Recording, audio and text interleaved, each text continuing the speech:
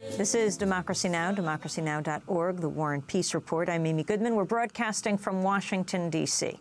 As the media focuses on President-elect Obama and the transition of power here in Washington, the Bush administration's quietly trying to push through a wide array of federal regulations before President Bush leaves office in January.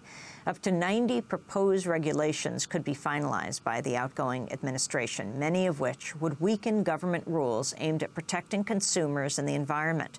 According to the Washington Post, the new rules would be among the most controversial deregulatory steps of the Bush era. They include rules that could weaken workplace safety protections, allow local police to spy in the so-called war on terror, and make it easier for federal agencies to ignore the Endangered Species Act. While it's nothing new for outgoing administrations to try and enact these so-called midnight regulations, the Bush administration has accelerated the process to ensure the changes it wants will be finalized by November 22nd. That's 60 days before the next administration takes control.